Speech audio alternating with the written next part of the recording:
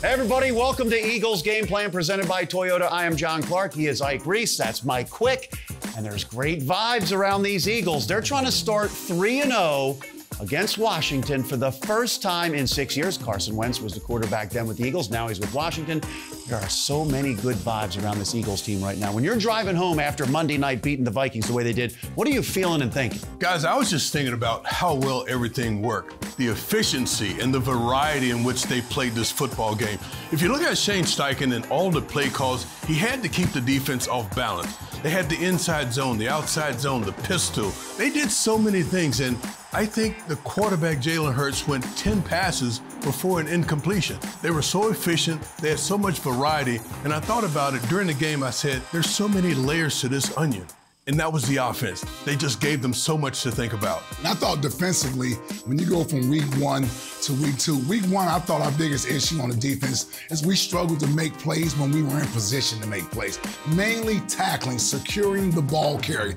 You go back to that game Monday night against Minnesota, Dalvin Cook had nowhere to run the football. TJ Edwards was all over the field making tackles. And then the gang tackling, not just one guy, everyone getting to the ball carrier.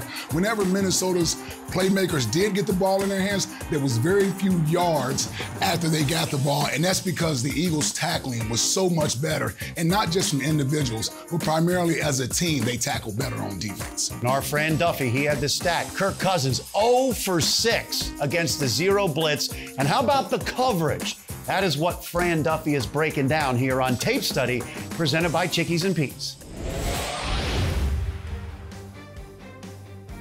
This week here on Tape Study, presented by Chickies and Pete's, I want to take a look back at last week's game plan against the Minnesota Vikings from defensive coordinator Jonathan Gannon. And really it comes down to two aspects of this game plan. Number one, be hyper aggressive, send a lot of pressure, a lot of heat at quarterback Kirk Cousins, make him uncomfortable. Number two, don't let number 18, Justin Jefferson, beat you. We talked about it all last week on this show. It's exactly how we closed last week's show. You have to find a way to limit Justin Jefferson. The Eagles did that in this game, and it really came with a variety of coverages, both man and zone. No matter where he lined up, inside or out wide, the Eagles had answers for him in the secondary. And one of the things I really liked that they did on third down especially, we saw two really well executed reps of double coverage, true double coverage, which is not common in the NFL. And this is exactly what it looks like. It's a version of cover one, where you're going to have a single high safety rotate to the middle of the field. That's going to be Kayvon Wallace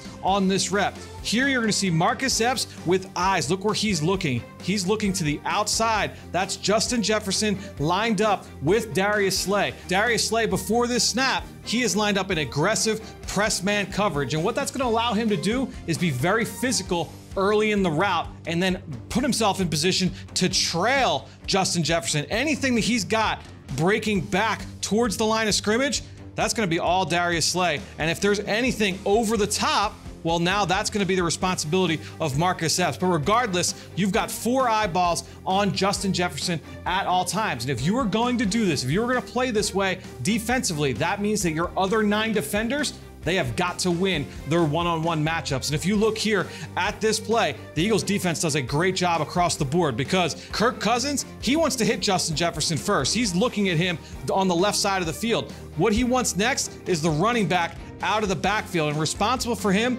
is Kyzir White. Kyzir White does an outstanding job playing through contact here, does a nice job playing over those rub routes, gets Kirk Cousins off this route, so he can't throw this to the running back. His next progression, it's the tight end, Irv Smith Jr. James Bradbury is smothering him in coverage, gets the pass break up on third down, and the Eagles defense gets off the field. You go a little bit later in the game, you get the same exact defensive play call. Once again, you've got dime personnel on the field, 6 defensive backs. Here's Darius Slay. Once again, an aggressive press man coverage against Justin Jefferson. Once again, you've got Marcus Epps shaded to that side of the field. So it is a true double team of Justin Jefferson on third down. Now, what happens here on this play?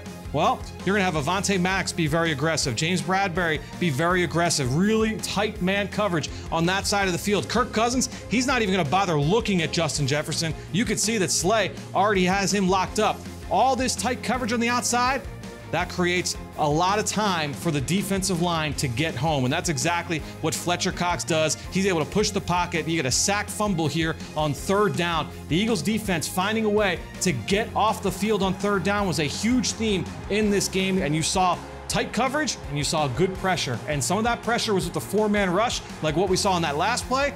But often we saw cover 0 blitz. This is time and time again, especially in the second half. 6 rushers, an all-out blitz with 0-man coverage behind. Basically what that means is you've got man-to-man across the board, and that's what you saw a number of times here in the second half. The Eagles being very, very aggressive, and you can see there's no safety help. 5 versus 5 in the secondary. That means you're going to have a free runner. And look at Kirk Cousins. He's already trying to get rid of this football. That allows Darius Slay to play with his eyes in the backfield. He's going to make sure that Justin Jefferson doesn't break inside, and now he's just going to make a play on the football. We saw it time and time again. This interception, a culmination of blitz after blitz after blitz on Kirk Cousins. The Eagles defense, again, in summation, that game plan on Monday night was about pressuring quarterback Kirk Cousins and about locking down Justin Jefferson.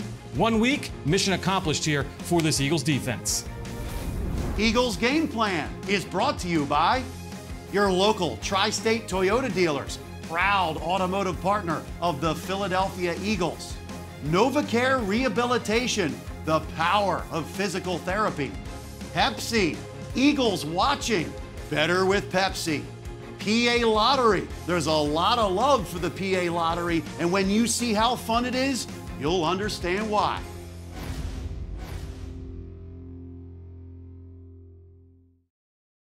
There was different disguises, there were different coverages, but make no mistake about it, a lot of it was to stop number 18. He's a heck of a football player.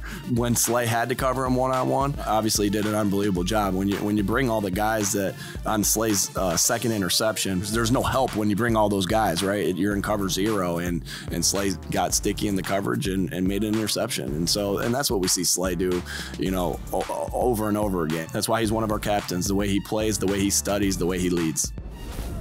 All right, there's Nick Sirianni breaking down Slay's second interception. He had 2 interceptions. Justin Jefferson was held to 1 catch and 7 yards and 2 interceptions when Slay was on him. What did you see with the first interception? Well, listen, this was the primetime matchup everybody was going to keep their eyes glued to. And Darius, big play Slay, shouldn't be surprised. He was up for the challenge. Let's look at this first interception down here in the red zone. You watch this coverage here. We got a little bit of a matchup zone. Once number 2 clears and Chauncey Gardner-Johnson goes with him, Darius Slay knows he pretty much has Justin Jefferson all to himself. And what I like about this from Slay is that you notice the patience that he has when he's backpedaling. His feet are quiet, and what I mean by that is he's not all over the place. He's ready at this route is a 7 route to the outside. If it's a comeback route, he's ready to drive on it. And like this play, he understands, because he has one eye on Kirk Cousins as well, that this is where Cousins wants to go with the football. He anticipates that. He's able to jump underneath Justin Jefferson and pick this pass off. I think that's pre-snap film study, that he doesn't have to feel panicked or rushed to make a move. He's just sitting there anticipating. Great play from the veteran corner, great interception. Darius Slay locked in throughout this game, had 2 interceptions, could have been 3 or 4. That guy was so locked in, so ready for this game. And I think you have to give a lot of credit to Denard Wilson, that defensive backs coach, for prepping these guys, getting them ready. And Slay, boy, that guy can play football. Yeah, he's earned the Twitter handle Big Play Slay with that. He is big play. And he tied his career high with 5 passes defense, and that is going to come in handy facing Carson Wentz. He's averaging 325 passing yards a game, second best in the NFL. So how do the Eagles defend that? Here is Enemy Intel with Greg Cosell, presented by Golden Nugget Jewelers. There is no question that this Washington Commanders pass game through 2 weeks has been very good. They've put up yards, they've put up points. Carson Wentz has played well. Now, what they've done a lot of is move their receivers around, a lot of movable chess pieces who can line up anywhere and create matchups. And one player who really stands out through the first 2 weeks on film is Curtis Samuel. This is what they expected when they got him. He is a player that can line up all over the formation, including the backfield. And there was a great example of that last week against the Detroit Lions in the high red zone. You'll see here that Samuel is lined up offset in the backfield to the boundary, the short side of the field. And the wide receiver to that side, the boundary X, is Terry McLaurin. Now notice the defensive front for the Lions. It's a 5-man front, something we've seen from the Eagles and something that they will do. It's part of their foundation. But the route concept here against man coverage really breaks down the coverage because McLaurin will run inside, taking the corner with him. Samuel, out of the backfield, will run the wheel route or the rail route. And now, because of the 5-man front, the player that has to run with him is a defensive end, and that is a major matchup advantage for the Commanders. It's a beautifully designed play that ends up being a touchdown. So Curtis Samuel is one player that the Eagles defense must be aware of. He can line up all over. So this is an offense that brings a lot of weapons to the table and presents a significant challenge for the Eagles defense. All right, so Washington has Terry McLaurin, Curtis Samuel, Jahan Dotson. Carson Wentz has a good set of receivers to throw to. Carson has been intercepted 3 times. He's been sacked 6 times, and the blitzes worked against Kirk Cousins. You saw TJ Edwards coming up the gut once or twice.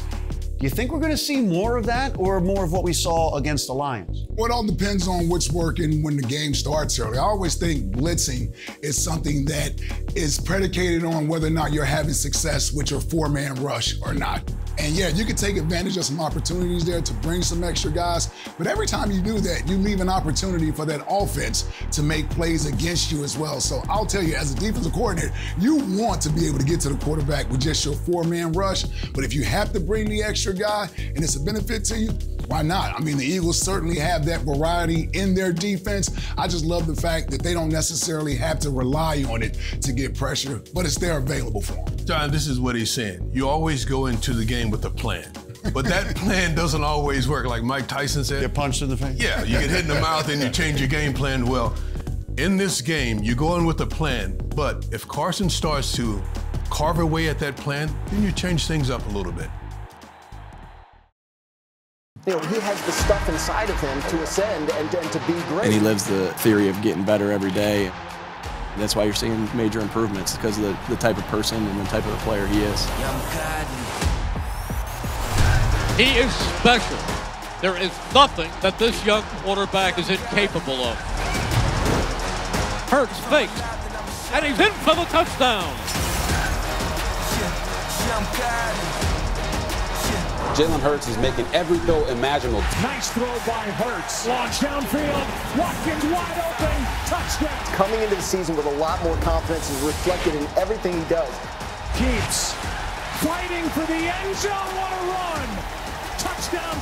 Big-time performance in a big-time stage. All right, so Jalen Hurts had a career-high 84% completion percentage. Only Nick Foles in 2 different games had a higher completion percentage in Eagles history. There were so many plays to choose from Monday night. What's your favorite? What do you want to break down? There are so many plays to choose from. You're exactly right. But this one play in particular, it really shows you where this team is. Jalen Hurts, you got him in a 3rd and 13 situation. And if you think back the week before in Detroit, he burned Detroit on a lot of 3rd down situations by running the football. Well, Minnesota's concerned about that. It's a 4-man rush, but it's really not a 4-man rush on the play. If you watch Zadarius Smith on this play, he's actually watching the quarterback, so concerned about Jalen Hurts hurting them. He's got a clean pocket. He steps up and he delivers his curl route down the field to Brown. An excellent play. On a 3rd and 13, many times you're just wanting a screen or a draw to try and get a little bit closer, but a lot of confidence shown here in this offense, and it's well picked up. It's a really good play, and it really shows you where this team is right now. Well, and Washington is going to come after him. They're top 10 in blitzing, top 5 in the NFL in stunts, and they have the most QB hits in the NFL, so watch out, Jalen. He can escape with his legs. We've seen him do that. With more on that front and what Washington's going to bring, here's Enemy Intel with Greg Cosell, presented by Golden Nugget Jewelers. This week, the Eagles will play a Washington Commanders defense that, quite frankly, has not lived up to expectations given some of the talent that they have on that side of the ball. Now, in any given week, that talent can be really difficult to play against, particularly the defensive front. So here's something we've seen the Commanders do quite a bit of. They line up in what we call a loaded front with 3 defensive linemen to one side of the center. And what they do here is they put Jamin Davis as the stand-up 3 technique to the opposite side. And they're going to run what we call a long stunt, which means Davis, he will loop around 2 defensive linemen. It will be Payne the 1 technique and Allen the 3 technique. This is really, really difficult to pick up for an offensive line. And Davis does a really good job by initially stepping outside before looping back inside, and no one picks him up as he sacks the quarterback. And the key thing here is it's quick. The pressure gets on Jared Goff right away before he almost has a chance to see it. So while this defense has not played particularly well through 2 games, for the Eagles offense, and the Eagles have a very, very good offensive line, but there's a recognition factor involved, and that's what they're going to have to be aware of in this matchup with the Commanders. Yeah, that Washington pressure scheme has been good in their first 2 games. So the question is, with the Eagles offense, how do you get your playmakers out there in space? Well, they have a lot of variety in this offense. They do so many things with moving guys around. And I love what they're doing with Devontae Smith. You know, he's out wide, he's in the slot. He really works well from the slot. They go empty and they get him in the slot position, and you could have a linebacker on him. You could have somebody, a DN, walked out on him. There's so many varieties to this thing. And when he has these choice routes from the slot, he's automatically going to get open because wherever the opening spot is, he understands and he'll get to those spots. And if you can hold up against that front, you can take advantage of this Washington back 7. There's a lot of communication issues with that back 4 in the secondary. You see blown coverages all over the place. Eagles were able to take advantage of Minnesota when they blew a coverage with Quez Watkins for a 53-yard touchdown. I don't think Washington can fix all of their issues in 1 week. And these are things that showed up last week versus Detroit. This is where the Eagles can take advantage. If they can hold up in protection and give Jalen and these skill position guys the time to operate, there's a lot of explosive plays that'll be available for this offense.